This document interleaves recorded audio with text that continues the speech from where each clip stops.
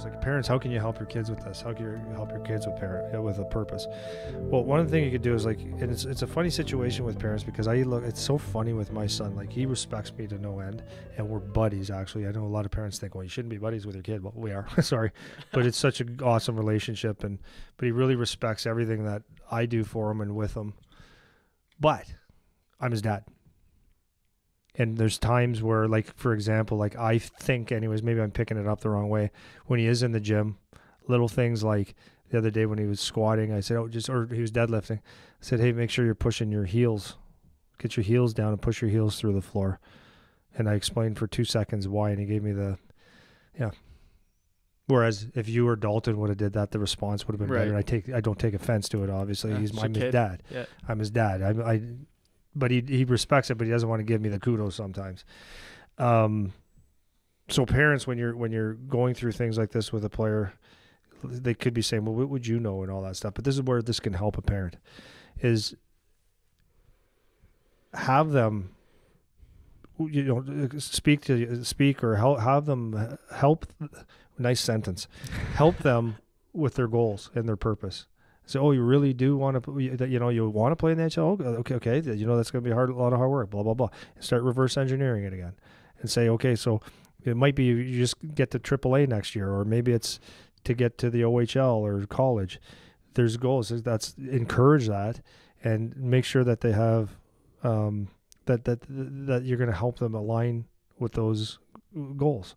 So as a parent, you don't sit there and say, you need to eat your vegetables. That comes across like you know more than them. You need to go to bed. Like now, all of a sudden, you can say, hey, Eric, remember we talked about your goals as a hockey player? You still want that kind of stuff? Yeah, well, it's 10 o'clock at night. Do you think you got a game tomorrow or on Saturday? Do you think it's good to stay up? All of a sudden, that's a different question. Yeah. All of a sudden, they're going, oh, mom and dad are on my side. When they sit there and say, I just want to eat, what's a junk food? I don't even know. What's a junk food? Like Doritos. Yeah. You have a bag of Doritos? Is that junk? That's junk. Yeah. A bag of Doritos, and I want Kraft dinner for dinner. For American listeners, we call it macaroni and cheese, I think. We call it Kraft dinner. It's better. But all of a sudden, you could put that on their plate now and say, listen, is that really going to help you fuel? Or you can cut the portion, but you have something that you can help them with and align their goals with, and you're on the same team now. Right? Yeah. Well, there's two layers of that I want to pull back for the parents. So basically, the first thing is, so if you're mom or dad, one thing I would like to point out, sorry if you're offended by this, is you probably don't know how to help your kid.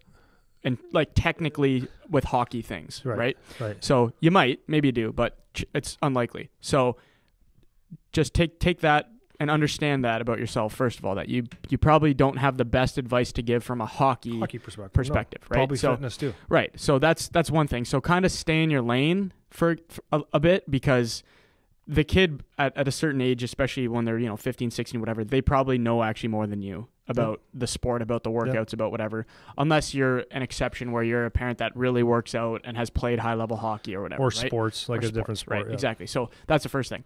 So what you should try to do as the parent at first is, to some degree, try to inform yourself a bit, so you have some context in what you're talking about. Don't just go dictating to your kid what they should and shouldn't be doing when you really have no context for what they should or shouldn't be doing. Yeah. So seek out good information, like talking to people like yourself or whoever you think is reputable in the industry that can help you maybe give some better advice. That's the first thing. And then the second thing that you pointed out without actually saying it is, you need to ask good questions. Ask your kid good questions, right? And this is something you can do even if you know nothing about anything they're doing, right? So something that you were saying you do with Charlie, and you could tell him, you could do the dictating role, and you don't. But something is like, you're saying he's going to practice. What are you working on today? Yeah. Oh, okay. Like, what do you think you need to work on today? Yeah. Oh, how come how's that going to help?